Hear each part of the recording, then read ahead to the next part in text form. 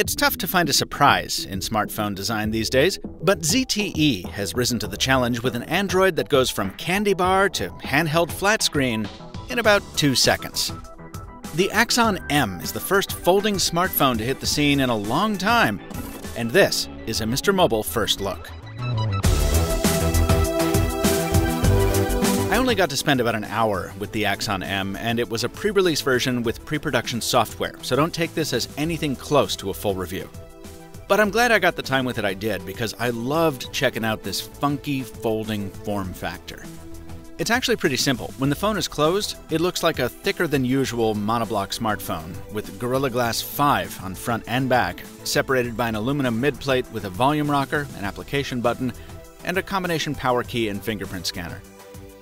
When that 5.2-inch display starts to feel a little confining, you just pull on the backplate, which rotates on the side hinge until a second 5.2-inch screen clicks into place alongside the main one. The result? A more expansive Android canvas than you'd otherwise be able to fit in a pocket. This isn't the first time we've seen a device like this. The Kyocera Echo from 2011 used a similar design with a more complicated hinge. Sadly, though, the Axon M suffers the same principal shortcoming as that older phone. Because its screens aren't perfectly bezel-less, an ugly stripe bisects the display area when the screens are joined. But ZTE compensates for this with software that lets you leverage the screens differently, depending on what you're trying to do. You can use them as a single integrated canvas, you can mirror the displays side by side, or you can run 2 apps independently, one on each screen. While that multitasking mode is a neat trick, I actually like the mirror mode better. Fold the phone into a tent and you can share the same screen back and front, which could be helpful for showing off videos over dinner, say. Having screens on both sides also lets ZTE pull off another neat trick. There's just a single camera here, which you use for both standard photos and selfies. The camera specs are a mixed bag. The f1.8 aperture is pretty big, but the IMX350 sensor uses pixels that are pretty small. And while there is EIS on board, there's no optical stabilization. So again, the whole thing is a big we'll see. ZTE didn't have exact pricing or availability info by the time this video hit the server. I'll throw them in the comments below once I get them. But the company did tell me that it's definitely not positioning this as a budget phone.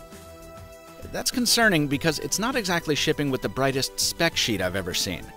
The processor is from last year, the Android Nougat version is old too, and most frustrating of all, this model will be exclusive to AT&T in the United States.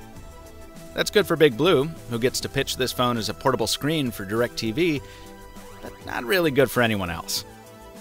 Now, for what it's worth, ZTE heavily inferred that should this phone do well, others like it will follow on other networks.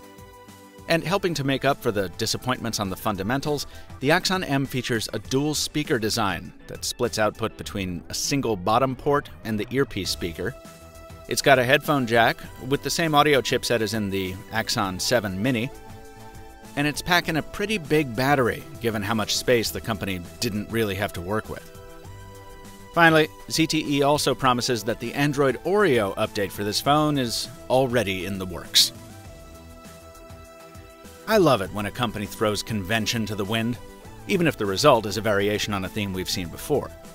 And the hardware here feels very well made, with tight hinge action, satisfying locking clicks, and enough mass to avoid feeling cheap.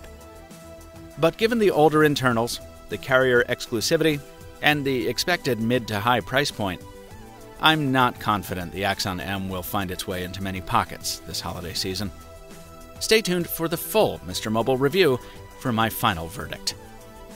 Make sure you don't miss that by subscribing to the MrMobile on YouTube, and if you want to see test photos from this phone when it does launch, be sure to follow me on Instagram at the same handle. Until next time, thanks for watching, and stay mobile, my friends.